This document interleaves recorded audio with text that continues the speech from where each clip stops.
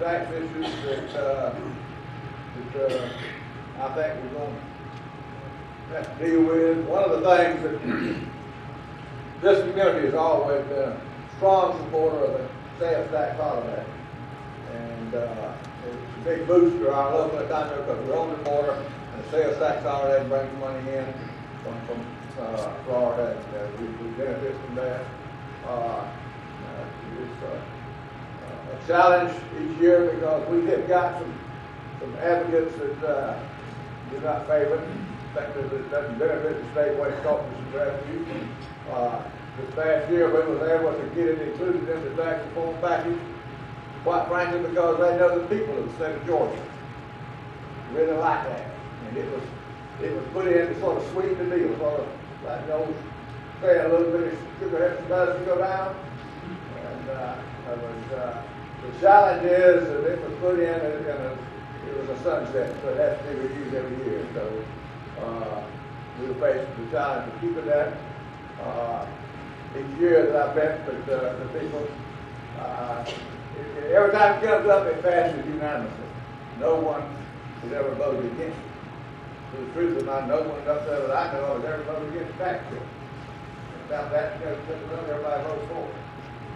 The problem is not on the voting on the floor, it's behind the scenes. When you got people up there that believe this is not a good thing, and they're struggling, it's hard to get that leadership. Sometimes we need to step out here and do this, but we will be facing that again.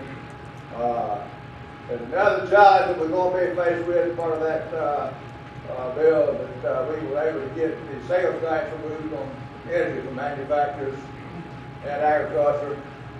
We also got the most of the agricultural input items were already sales tax exempt. So we got a bill that exempted almost all of the input items on agricultural production. So those items in business.